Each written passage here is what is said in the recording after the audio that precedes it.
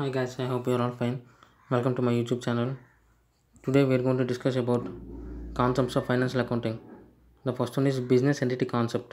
Here business and owners are separated. Where the next one is going concern concept. Here business should continue despite of any problem. Whereas the third one is many measurement concept. Here the transactions which are related to many should be included in account book. Whereas the fourth one is cost concept. Here we should record the purchased value. The fifth one is accounting period concept.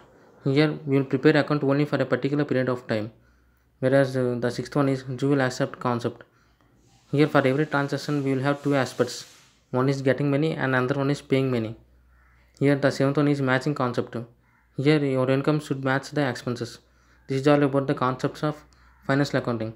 I hope you understand guys. Thank you. Please support me by giving a like, comment, share and don't forget to subscribe my channel. Thank you guys.